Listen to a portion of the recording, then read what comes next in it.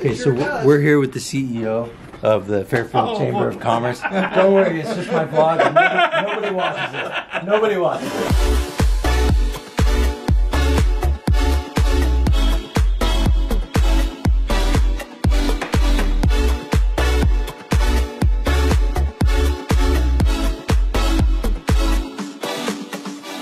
We had a full morning of conference calls dealing with 6, 7, 12, 13 projects or so.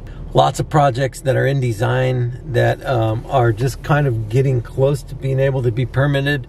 But these projects have been kind of in queue for a year and a half, in and out of the hands of a few different contractors. And so we're coming in to clean up some of these drawings. So conference calls with engineering team, with customer, with our internal team, creating plans of attack for each site. And so I did that, a lot of calls, working on some estimates, cost estimates for some of these newer sites.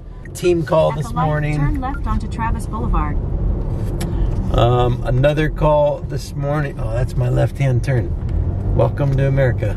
Never learned how to drive. Big project we're working on. It's the first of 90 gas station sites in California that is a large multinational gas station owner or petroleum company. So 90 locations for them. We're on the first 3, and one of them is in design stages right now with utility. So coordinating with them, best plan of attack to get power to those sites. So that's kind of been a full morning of going back and forth with that.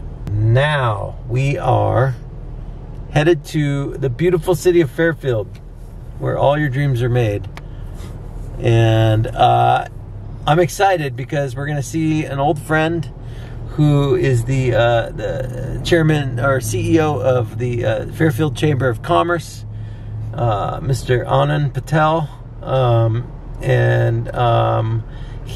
I've known since 7th grade, 6th or 7th grade. We had PE class together when the Young MC Bust a Move song came out. And we would run with our Walkmans, listening to Bust a Move. We'd run the mile, and the mile was an off-campus thing. So we would run past his parents' hotel that they owned every day, and that's kind of my earliest memories of Anand. So yeah, we're gonna go say hi to him, hopefully, at the Chamber of Commerce. Probably get a couple cocktails with him tonight, catch up, and then pull a permit, hopefully, if things go as planned. Turn left onto Utah Street. The city of Fairfield, because they've decided that they want to invest in turn right onto EV charging as well. So pop in, say hi to Anand, and then go to upstairs to the 2nd floor, beg for mercy, pull a permit, and then we're off to the races, building another site that will grow the network of America's largest EV charging station. So tell me a little bit about how you learned how to do your drones stuff. I bought it on eBay and I flew it in my front yard for the first time. and then a month later, I got a job with you. Did you crash it? Seriously? No. Did you crash it ever? No, I have not. You've crashed your buddies, just not yours. Pretty much. No, I've never crashed it. I'm too scared to take like big risks with it because it's kind of pricey. Here we are downtown Fairfield at City Hall. Chamber of Commerce is located here, as well as the building department, where we're going to go try to pull this permit. So let's do this. All for the greater good of building America's largest EV charging network. Day in the life of a small town CEO or something.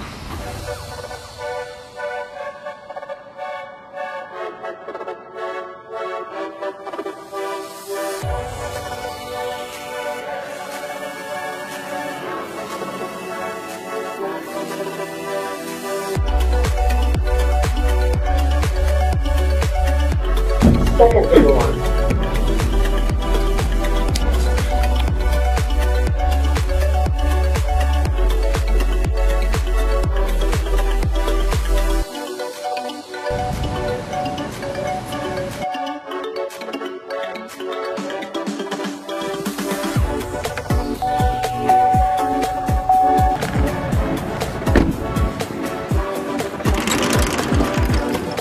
I have some building plans. Can you guys make copies of these? Yeah, over there.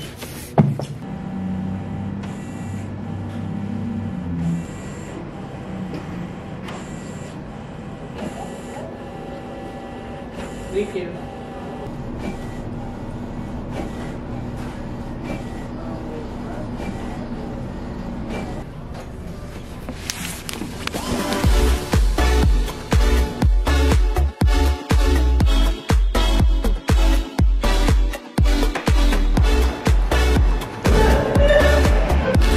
Second floor.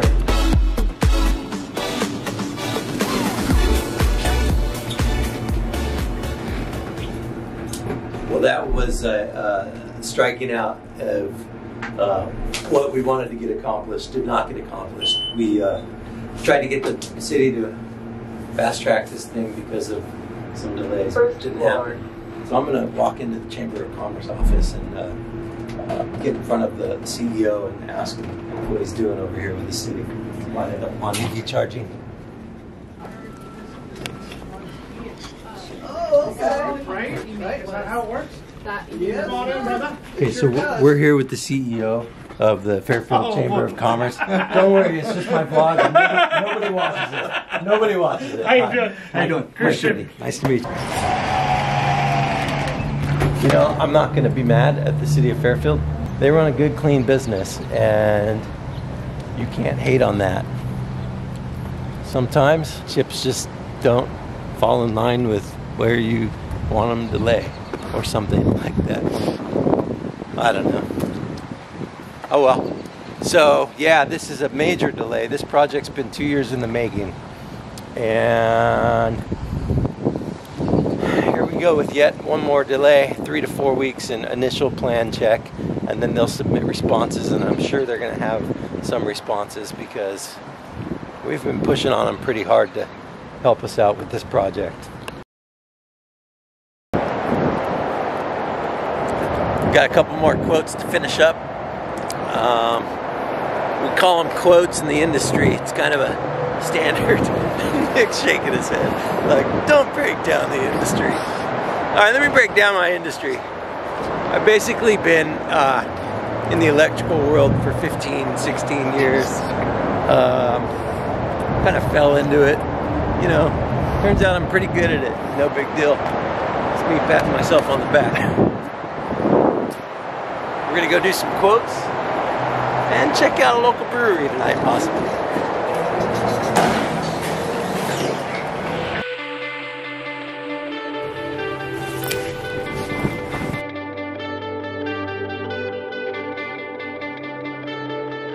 Maniac today because I gotta actually do real work in my laptop. I can't afford to have it bouncing all over the place.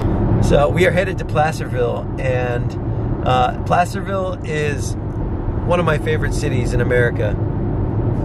Not really, I don't know why I said that, but it's my favorite city today because the city of Placerville is going to sign off on our final inspection, and that's one more win for the good guys after today. I'm speaking it into existence right now. So ETA approximately 49 minutes. Final inspection scheduled. They give me a 4-hour window to be there between 1 p.m. and 5 p.m. So hopefully it gets there early. We get it knocked out right away. Team CCPS is out there just putting the full court press on to get the end of the fiscal year closed out for our customer. We've got 5 or 6 sites that are this close to being able to close out, submit for reimbursement, turn them over to the California Energy Commission. Big win for electric vehicle charging station infrastructure.